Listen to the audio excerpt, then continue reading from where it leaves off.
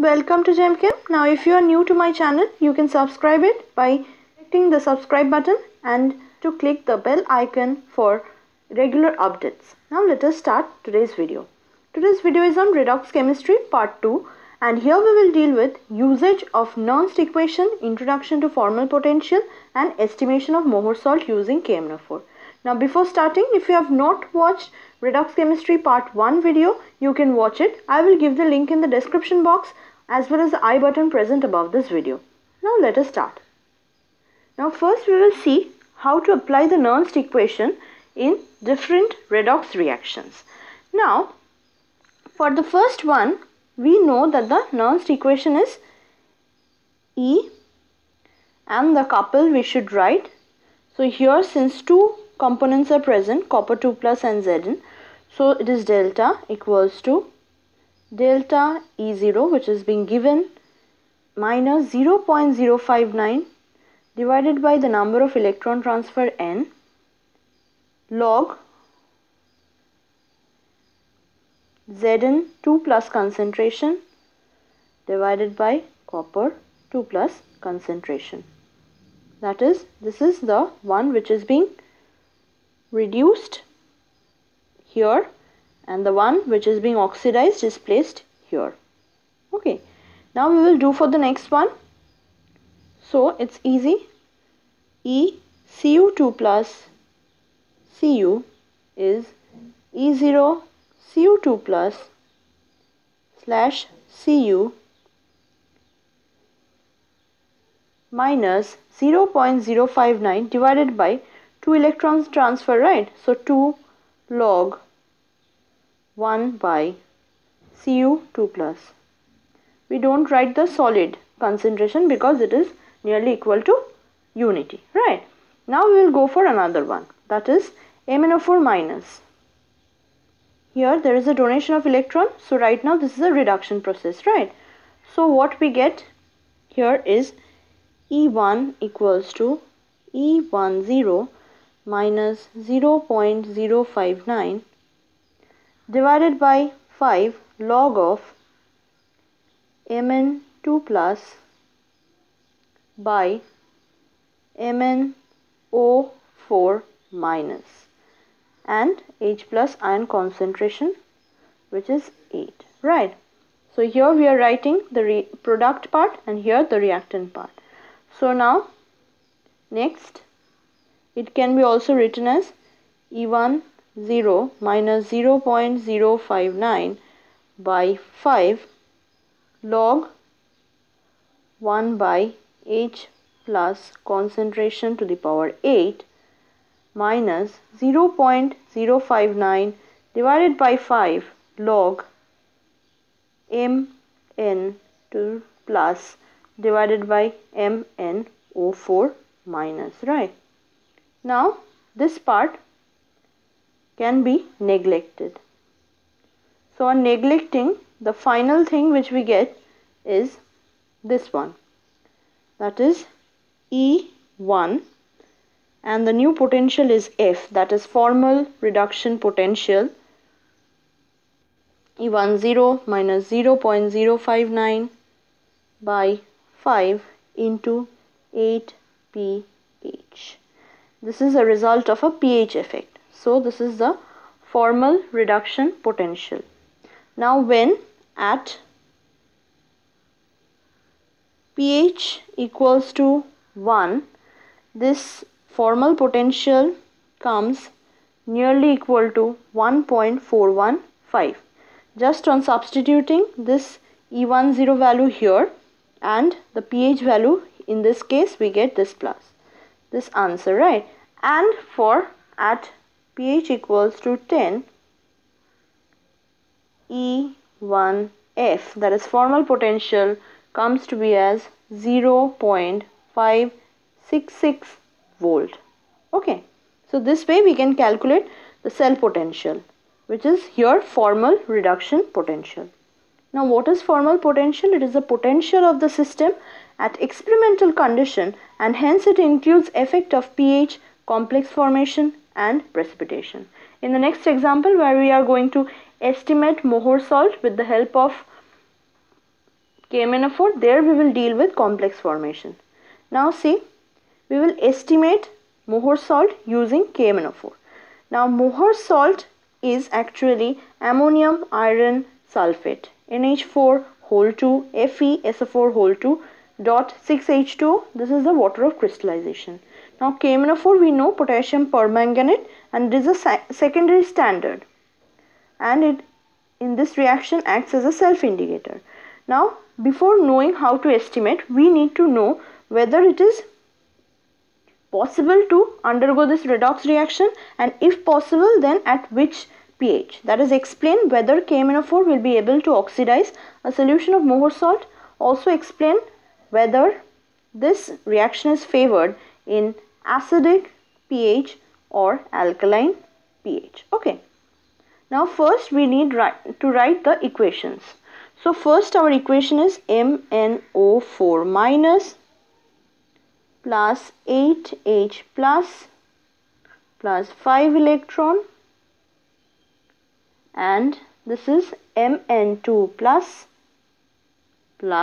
4 water, and here E10 will be given as 1.51 volt.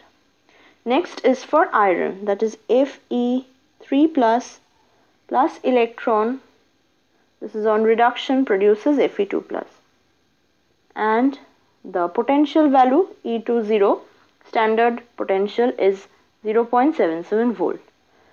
Now we consider this as 1 and this as 2. Now what is the expected reaction? It will be 1 minus 2 into 5, because here 5 electrons are present. So what we will do right now, we will write the complete equation. MnO4 minus plus 8H plus 5 Fe2 plus. On minusing, this equation turns here and this goes here, right? So this will be equals to Mn2 plus 4 water plus 5 Fe3 plus. Okay, and the standard cell potential in this case will be equal to delta E0, which will be equal to E10 minus E20, and in this case there will be no need to apply the stoichiometric amount. So here the value comes to be 1.51 minus 0.77 equals to plus 0.74 volt. Okay, and we know that delta G is equals to minus NF delta E0 equals to negative, right? We know this one. So see, KMnO4 will be able to oxidize Fe2 plus to Fe3 plus. From here we obtain, since the value of this 0.74 is a positive number, so on substituting this value here, we will get a negative value of delta G, so it is favorable. Now we will go for a pH action. That is, at what pH it is favorable? At pH equals to 1. What will be the formal potential? E1F. We have already seen in the previous slide, right, that the formal potential at pH 1 is equal to 1.415 volt. So we just place it here. So it is 1.415 volt. So delta E is equals to 1.415 minus 0.77, which is equals to 0.645 volt, and it is a positive value. So here delta G is negative. So it is favored at pH equals to 1, that is acidic pH.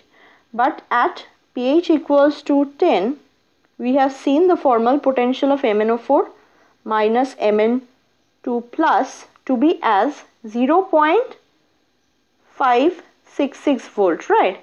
So here delta E will come as 0.566 minus 0.77 gives us value of minus 0.20 volt, and here the delta G value will come as positive. So this one will not be favored, right? So that is why it is favored in acidic pH and not favored in alkaline pH. Okay, now we will see our next thing, that is how we estimate the Fe2 plus ions present in the Mohr salt using the KMnO4 in our practical cases, that is in titration. So before starting you have to know few things, right? So what are those? First, in the conical flask we generally take Mohr salt, that is the solution of Mohr salt, then a reducing agent, that is SnCl2, and 6-normal HCl is being added, and then Zr solution is added. And in the burette we use KMnO4 solution. So what is the function of SnCl2 and HCl, and why is Zr solution added, and what is Zr solution? These questions need to be answered to know this properly, right? So let us see. SnCl2 is a reducing agent. Now in Mohr salt, though it is primarily Fe2 plus, but there may be some Fe3 plus. So it needs to be get reduced to Fe2 plus. So we add SnCl2 for complete conversion of that. So this is the reaction. Now see, what happens in solution is lots of Cl minus comes due to HCl and SnCl2. So the reduction potential of KMnO4 is 1.51 volt and iron is 0.77 volt, and this one is 1.36 volt. So now what happens then? Both Cl minus as well as the Fe2 plus gets converted, and thus we have to quantify the combined results for oxidation of Cl minus and Fe2 plus, but we don't want it. So we need to remove this. Cl minus. So what we have to do? We either require to remove this, or we can reduce this potential less than 1.36 volt so that it can't oxidize this Cl minus, right? So what we use is, we need to lower the potential of KMnO4 below 1.36 volt. So we add Zr solution, that is Zimmermann-Reinhard solution. So let us see what is it. It is composed of MnSO4, H3PO4, H2SO4. Okay.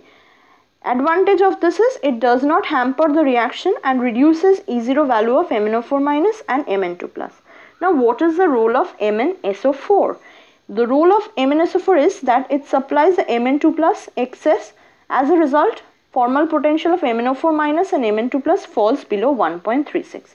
That is what happens. See, we know that E1 is equals to E1 0 minus 0.059 by 5, that is 5 electron transfer, log Mn2 plus by MnO4 minus and H plus 8, right?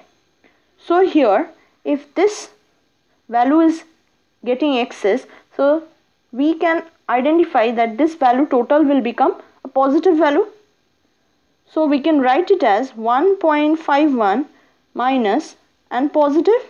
So if it is positive, then it must get less than 1.36 volt, because it is getting more and more. So on minusing some amount of concentration from here, the potential must get lowered to 1.36 volt. That is, from above the Nernst equation, for MnO4 minus and Mn2 plus system, it is evident that the concentration of Mn2 plus will always remain higher than the expected, since some amount of Mn2 plus is incorporated from Zr solution itself, and this will account for the reduction of formal potential in such a way that it becomes less than 1.36 volt. And under this condition, MnO4 minus will no longer be able to oxidize Cl minus to Cl2, but only react with Fe3 plus solution. Okay. Now we will see the role of H3PO4. First of all, it forms complex with Fe3 plus and reduces the formal potential of Fe3 plus and Fe2 plus. And secondly, it marks the yellow color of Fe3 plus. So let us see. Now, this was the previous equation, right? Where Fe2 plus was forming. If we write it like this, after complex formation it will look like this, HPO4, and this is 3 plus electron will give us FeHPO4, and this will be 2. So in this case the net reaction will be, previously this was taken as 2 and the MnO4 reaction as 1, so we can write now it as 1 minus 5 into 2. So here what happens, the potential becomes less than 1.36 and the potential comes nearly about 0.20 volt. So here delta G is high negative. So this is thermodynamically feasible reaction. Due to the presence of H3O4, Fe3 plus Fe2 plus is transformed to FeHPO4 plus slash FeHPO4, right? So since Fe3 plus complex more stable as compared to Fe2 plus, harder interaction occurs, so the formal potential of Fe3 plus and Fe2 plus decreases to large extent, and this in turn increases thermodynamic feasibility of net titration reaction. And also due to its formation of colorless complex with H3PO4, the pale pink color of MnO4 minus at the end can be properly detected, and if H3PO4 is not present in solution, then the yellow color of FeCl3 can mask the pale pink color of MnO4 minus at end point. Okay. Now see here the role of H2SO4. This maintains the proper acidity of solution to prevent precipitation of manganese phosphate, Mn3PO4 whole 2. Now what happens? First, here the solutions are taken and KMnO4 is added with regular stirring of this conical flask. Ultimately, when endpoint is reached, we get a faint pink color which disappears after some time. It does not stay. Okay. 30 seconds hardly, because side reactions occur. So ultimately we obtain the amount here. On further calculations of normality and using volume N1V1 equals to N2V2, we can obtain how much Fe2 plus is present in Mohr salt using KMnO4. So this was the principle behind this and the redox chemistry about this. So this much for today. Thank you for watching. Do not forget to like, share, subscribe and comment.